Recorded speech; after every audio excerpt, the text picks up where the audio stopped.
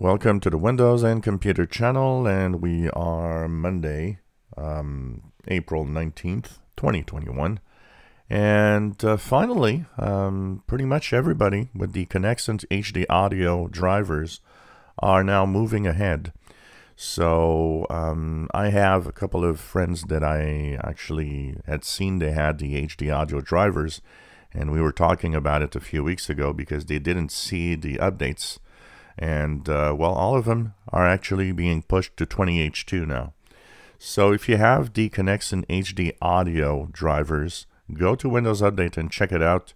You might actually see something. So by going to Windows Update, by all settings, update and security, and checking for updates, if you don't see anything, you will see a separate section. There might be some updates for you, but there's a separate section where you'll see feature update to 20H2, a new version of Windows is available, and you'll see a download and install button, and that is where you click, and you will actually be moved on to 20H2 from 1909. All of you that were stuck on 1909, you should be moving ahead now.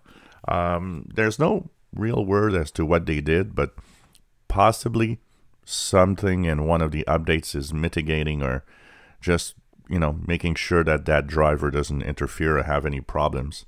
So it's kind of nice, and that means that the worry we had about people not moving on to the famous next version are of course now going to be able to move on. So remember 1909 which is the November 2019 update, is going to get its last patch Tuesday in May. So you could still wait a few weeks if you don't want to move there right now. But after patch Tuesday of next month, it'll be important to click that download and install. A lot of people are being updated without even clicking on it because 1909 is now getting end of support. So Microsoft is making sure that if you haven't applied it already, it's possible that during the next few weeks, you will actually be forced upgraded to 20H2. So that's a good thing. And as for everybody, I see people saying, don't do it, don't do it. It's fine. 20H2 is very stable and very good. People that complain that it's not stable have issues on their PCs, and it's not Windows. Windows 10 20H2 is extremely stable. Even 21H1 that I'm testing right now, beta, is very good. But that's not available to anyone except insiders.